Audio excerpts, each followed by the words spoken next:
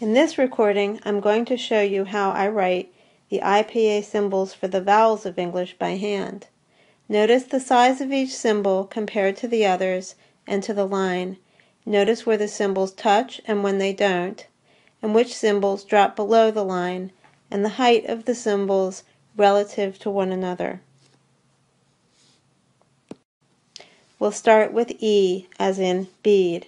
I'll write the symbol alone and then in a word, and then I'll write the word in its English spelling in quotation marks.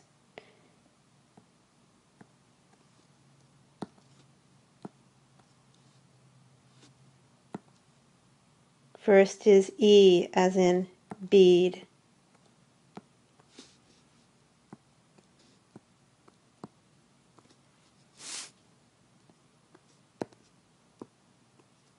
Bead.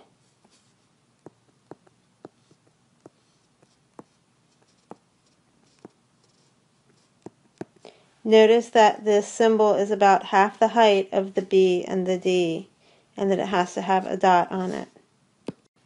The next one is I, as in bid. I. It looks like a capital letter I, but it's about half the height of a real capital letter I. Bid.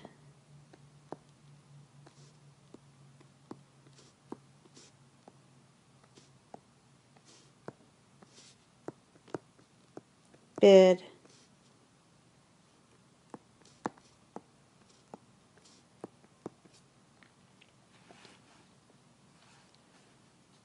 It has to have the top and the bottom of it, so the symbol can't just look like this. The next sound is A, as in bake. Bake.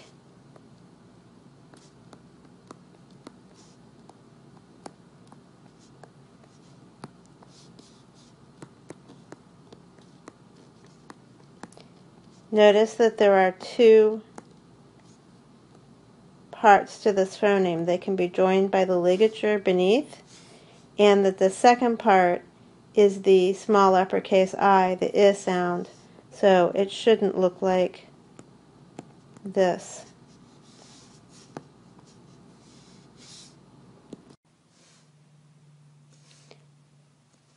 The next sound is as in bed. Bed.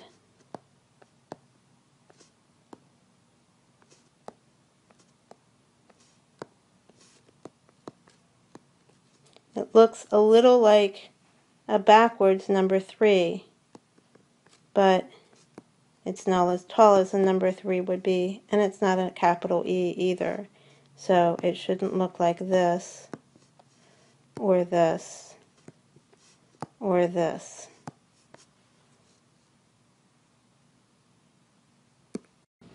The next sound is as in bad. The symbol can be tricky. It's a bit like writing a sideways figure 8, and the two halves should touch. So it's not this, and it's not this. However, it's acceptable to write an A and an E that are touching one another like that. But it's easier in the end if you learn how to make it as one continuous stroke. Bad.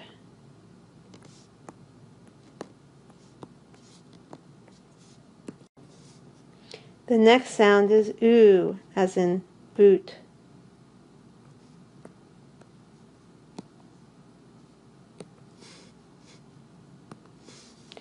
Ooh.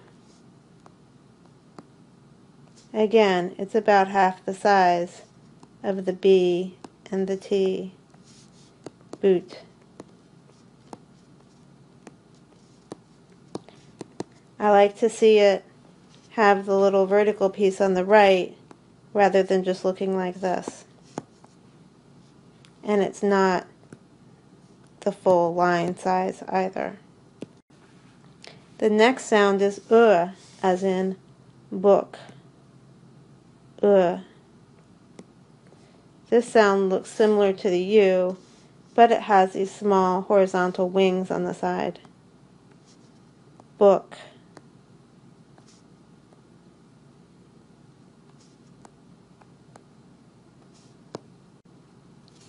Again, this sound shouldn't be the size of a capital letter or an uppercase letter.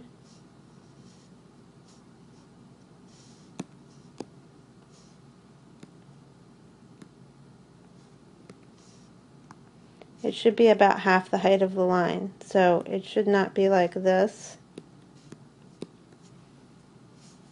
And you don't need to make the wings curly like that.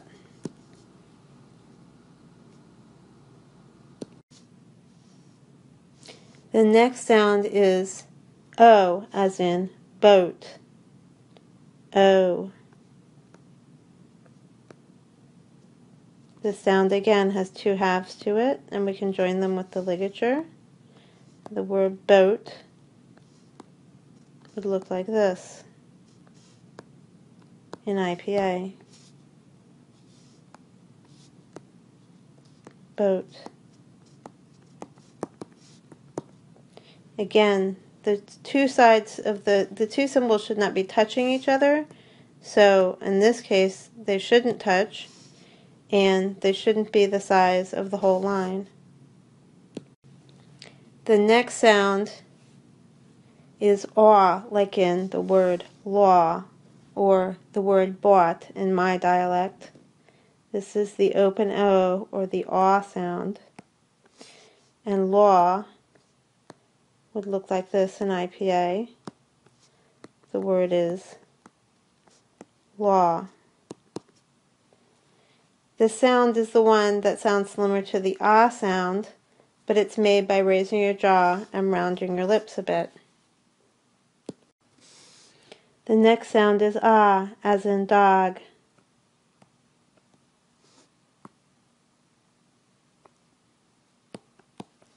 Ah. Dog. Dog.